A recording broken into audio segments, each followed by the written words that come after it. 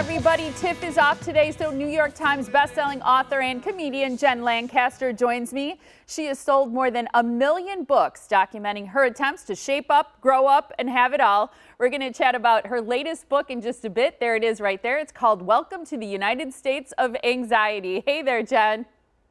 Hey, good morning. Thank you for having me. Absolutely. I always love seeing you. Usually it's here in person, but it's good to see you virtually. I don't usually have half my pajamas on when I see you, so this is delightful. I know it is. That is the one plus, I think, for those of us who work from home.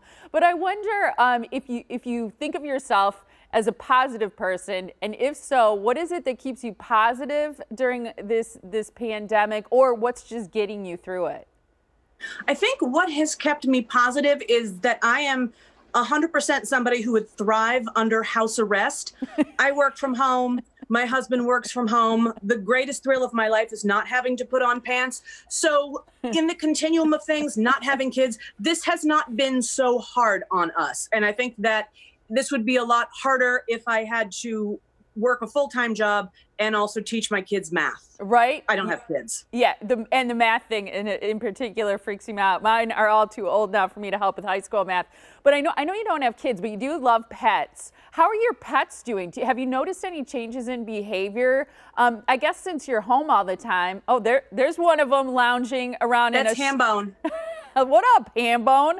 How are your pets doing? You know, for the first few weeks, I mean, we would occasionally leave the house. So for the first few weeks that we didn't leave at all, they thought that was great.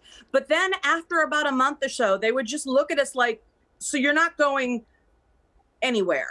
You just here. So it started to stress them out. Mm-hmm. Yeah, I think pets have had to have a new normal, get used to that too. One of the things that I read is that you've been having some virtual game nights with friends, and I love games. I wonder what games you're playing. I don't know if it's like poker, like I hear people talking about, or do you have a favorite game? Poker will be way too mathy for my girls with Zoom and wine. We've done a lot of different games online. We've done, when it was online, the Cards Against Humanity version. We've done categories. We've done trivia. I mean, it's a great opportunity to get together with my friends every week.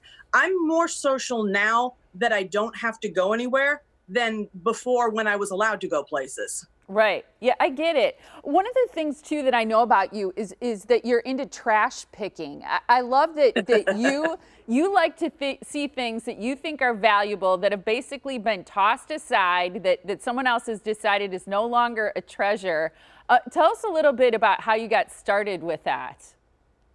When I was a little girl, I had to walk to and from school twice a day because I went home for lunch, and we were at the end of a long street. And I would see everyone's garbage on the curb, and I would see people throwing away a perfectly good fill in the blank. So my childhood home was filled with books and tennis rackets and toys that other people didn't want. So that's something that I've always loved. And then when I became a professional, I worked negotiating with hospitals, and I would negotiate in the suburbs, and then I would drive around after these $1 million negotiations and see what they had in their trash. See, that's good for the environment. It makes me wonder too, are you into thrift stores? Do you shop thrift stores? Thrift stores are the greatest thing that have ever happened to me in my life. A few years ago, I'd lost quite a bit of weight, and I had all these clothes to get rid of, but then I needed to buy new clothes, and I was between book contracts, so I couldn't just donate them. I sold some of them on Poshmark, and that became addicting. So now I hit thrift stores safely every week. I find treasure. The things people give away, it astounds me. I mean, every designer that you can think of, Gucci, Versace, Dior, Mara Hoffman, Veronica Beard, anyone you can think of, I mark it up, I resell it, it stays out of a landfill. It works for everybody. It's great for the charities. It is so fun. It's treasure hunting. Yeah, and I love your attitude about upscaling. My oldest daughter, well, both of my daughters actually would love you for that reason, because my oldest daughter calls it instant fashion that you can always afford. They absolutely love thrift stores, whether it's getting a costume or just finding a pair of jeans that have a different cut or something like that. So it's our sound off question today. We're asking people on Facebook, Jen, to sound off about what's the best thing they've ever found at a thrift store. That's in honor of you and your trash picking.